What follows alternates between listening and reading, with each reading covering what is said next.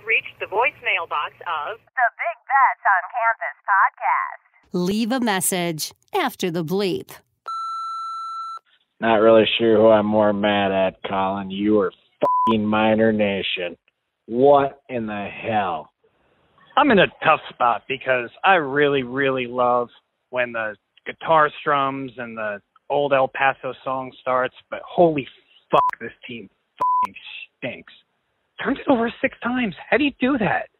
And the defense is making Hank Bachmeier look like Johnny Unitas. Picks up. Go Miner Nation. Good Saturday morning, Miner Nation.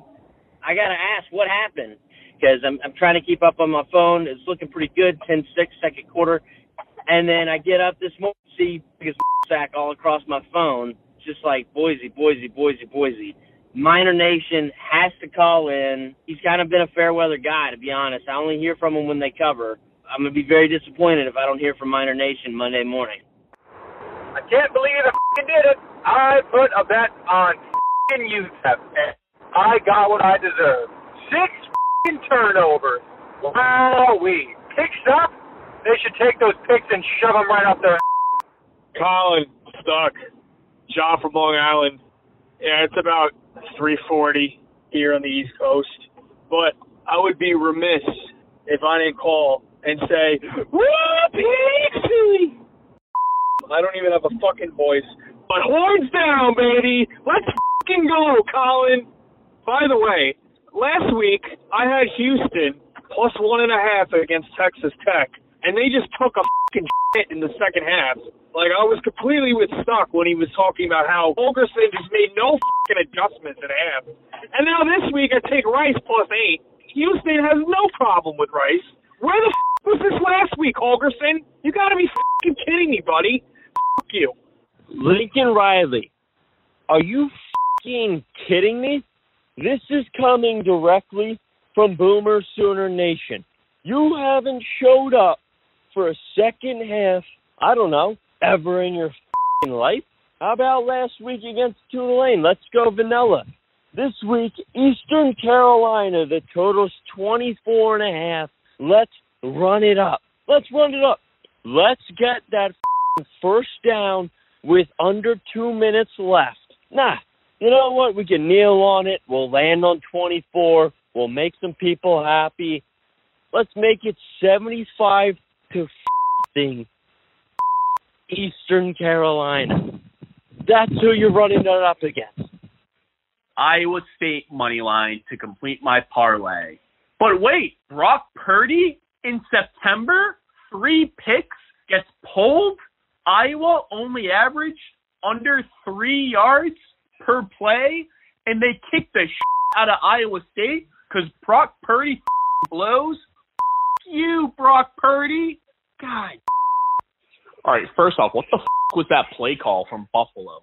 4th and 3 from the Nebraska 30, and you decide to take a field goal when you're down, 17? How dumb do you have to be? I mean, go for it. What the fuck's the field goal going to do? Fucking go for it. And Scott Frost, what a fucking bitch he is. Up 17, 6 minutes left in the game, and he goes for a fucking touchdown just to run the score up. Fuck you, Scott Frost. I hope you get fired in 2 weeks. Go yourself, Scott Frost. Colin, Stucky, walking out of Jack Trice Stadium. Gave you a call Friday afternoon, letting you know you were wrong and that it was all about the Hawks. And, yep, Hawkeye State once again. Can't wait to bet Brock Purdy in October, though. Brocktober. Hey, guys. Nash from Colorado here. This CU team is such a fraud, and Texas A&M is just blowing this every opportunity that they can. How does that guy fumble at the goal line? The one opportunity that they get, they fumble. This is unbelievable. If CU continues to win, I can't wait to fade this team. They are such a fraud. This is frustrating. I rode with you, Stucky. I keyed in Ohio State money line in at least 2, possibly 3 parlays, and they did it. The Ohio State University running defense is the worst thing that I've ever seen, and Kelly Coombs You can ride your fucking bike home, you fucking loser. At least Rocky Lombardi sucks and one Pokes team can come through for us. Roll Wyoming. Stucky, Colin, and my boy, producer Mitchell. It's good to hear you guys. It's Martin, formerly from Chicago. Here's what I want to talk about. Kerry Combs is a f***ing disgrace. Can you imagine putting your f***ing polo on, jumping around with recruits? I'm going to teach you to suck. I'm going to teach you to fail at the horseshoe after 653 f***ing days.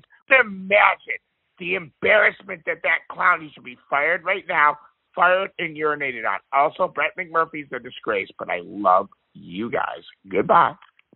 Dylan from Austin at the stadium right now, walking out. Every fan in the building's chanting Woo Pig. Haven't seen an ass kicking like that in a long time. As a Texas fan, embarrassing, humiliating, but we're going to take it on the chin and hope that we look a little bit better come conference time. Colin, might see you out tonight. I hope so. But, God, I hope we look better than we did tonight next time I see us. So, hook 'em, as always. But, yeah, that was a depressing way to go down. Cheers, Colin.